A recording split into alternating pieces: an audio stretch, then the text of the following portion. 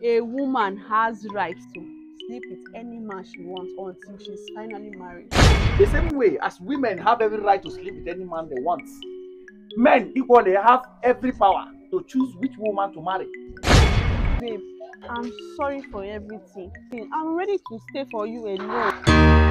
I'm sorry. Babe, who is there? What? Maya, what are you doing here? I should be the one asking you what you are doing here in my husband's house.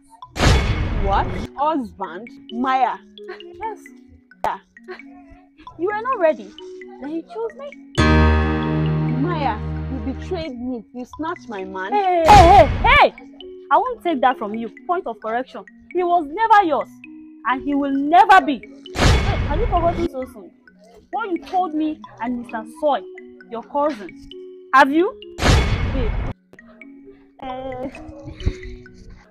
Like seriously, you really need to take it easy on your man. Eh? God forbid. You cannot be monitoring me like that as if I'm already his wife. It means because you are his girlfriend, he does not have the right to monitor you, Abby. If a man has not done anything over my head, he does not have right to be monitoring me like that. What is your reason? My reason is this, If a man has not done anything on his woman's head, he does not have ownership on that woman. Are you trying to say you have intentions or you are planning to cheat on your man? Like I told you, he's not yet my man. God says, if you're in search of spouse, open your eyes to many men and women in order not to make mistake. Now listen, after God says, when you are in search of a spouse, you should open your eyes to many men or women to make which is the best for you. The same God says, after you have found the one you want, you should close your eyes from them. So you have found your man. So why did you close your eyes from the other and stick to the one you have?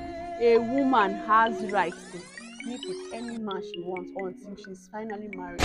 The same way as women have every right to sleep with any man they want, men equally have every power to choose which woman to marry at the end of the day. Be careful of tomorrow, because as they are telling you now, you are busy claiming rights in the wrong path. I'm going to fetch water, let me fetch. Yeah. So, thanks to Mr. Soul, cousin, who had his speech, and I quote,